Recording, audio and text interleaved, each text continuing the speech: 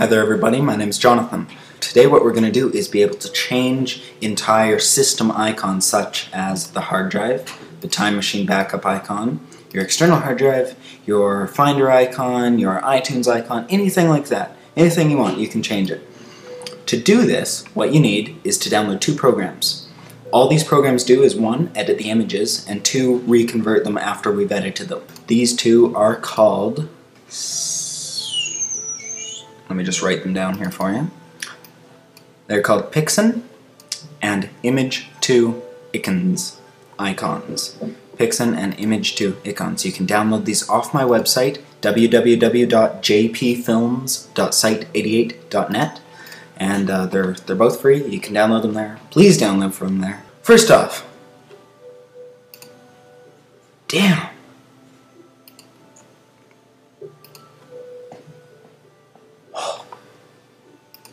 First off, go to Macintosh hard drive. Damn. Oh wait, I have Time Machine. I'm all good. I was freaking out there because I've been trying to do this about 3 times this whole filming thing, and I've changed my Stickies one. It looks modified, and I've deleted my backup. But I have Time Machine, so I'm all good. First off, what you're going to do is you're going to go to Macintosh hard drive. Macintosh hard drive, System, Library. And then you're going to go to Core Services. Then you will go down to Core Types.bundle, right click, Show Package Contents. You'll see Contents. Then you're going to click Resources. And in this folder are all your system icons.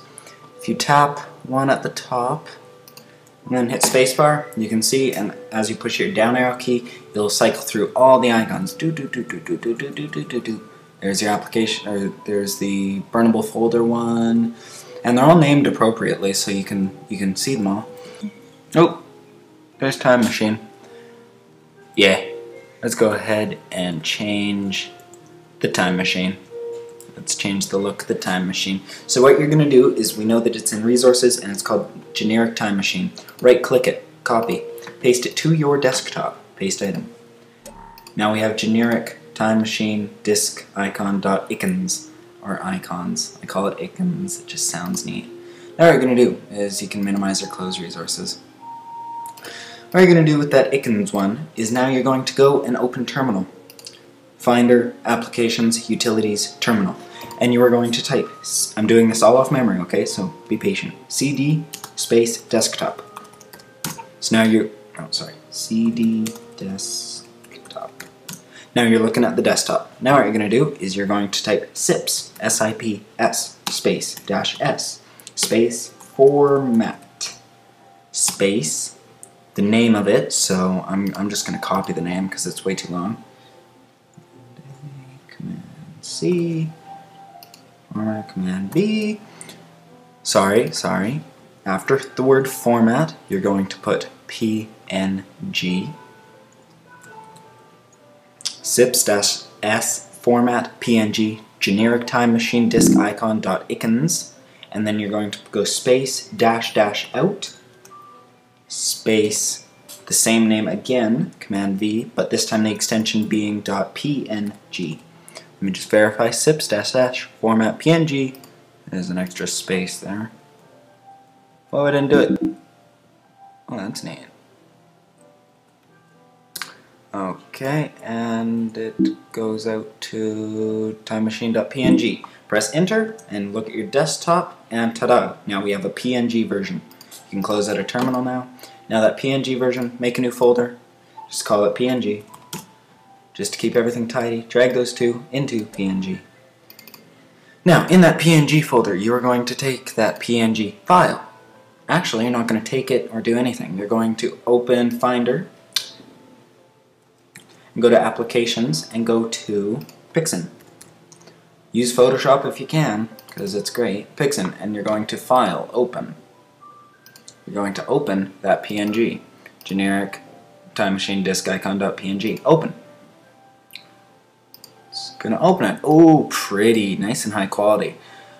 On the front, you can't really see it, so let's make the case color. What the heck is that? Oh, are they trying to subliminalize us? What is that? I didn't draw that. Actually, maybe I did. Maybe I screwed up. No, I didn't draw that. I'm undoing it. Undo drawing. Undo drawing. Undo drawing. No, I didn't draw that. That I drew though. Oh, now it's gone. Okay, that's just wonky. Okay, never mind, they're not trying to subliminalize us. Okay, let's make the case this dark blue.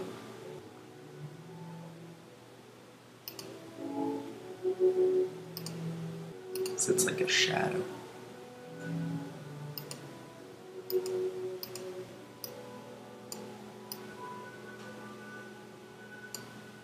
Make it nice and perfect.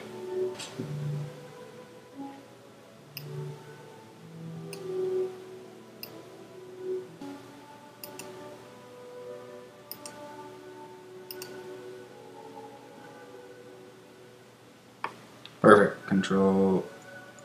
Command S to save, and you can close out, and then close out of Pixen. Good, so now we have our PNG image that is edited. You can see there, ooh, pretty, this is our original. So there's our original. There's our modified. No, it doesn't look as great, but hey, you can do better in Photoshop. Way better. Okay, so now what you're going to do is, now that we have the modified PNG, we need to bring it back to icons, or icons. So what you're going to do is you are going to open the other program I had you download, Image to Icons.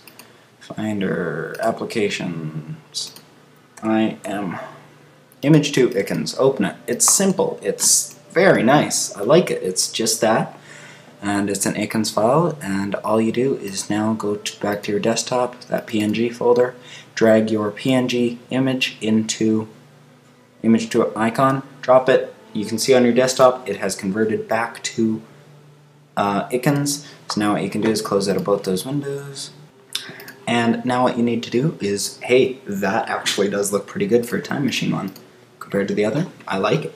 Okay, so now what you're going to do is go back to Resources, your resource folder, Macintosh hard drive, system, library, core services, core types, bundle, contents, resources, generic Time Machine disk icon, and what you're going to do is drag generic Time Machine icon from the desktop into resources. Pop! It's going to say, hey, this is protected folder, you need to authenticate this. Authenticate. Then it's going to say, hey, it's protected, or it's there's an older version. Replace. Then it's going to have you enter your password, which I'm not going to reveal. Enter. Oh, magicness, it's changed. Now, as you can see on your desktop, it has not changed because you need to log off and log back on or restart. This is the first time I've done this with a system one, so you've been watching my first time experience, and I'm going to come back as soon as I've logged back on. So, bye bye for now. Hey guys, I logged off and logged on, and well, you guys just wasted your 8 minutes because it worked! It's blue! It's blue! Oh yeah, it's blue. Anyways, it worked, and I'm happy. So you should be happy too. It's blue. So this means you can change any system icon thingamajig in your computer as long as you do what I showed you in the video. So thank you for watching. www.jpfilms.site88.net. Have a good day. Be happy, and good days are good. So bye. Oh, and by the way, here's a little bonus tip so you don't go wasting like 7 hours trying to change your calendar or iTunes icon. To do that, all you need to do is right-click iTunes, show in Finder. You'll see it in Finder as iTunes. Then what you do is right-click, show package contents, resources, scroll down, and look for iTunes.icons. It's right there, so that's the file you would change. Okay, that's just to let you know. Same with calendar. Have a good day. www.jpfilms.site88.net. Bye.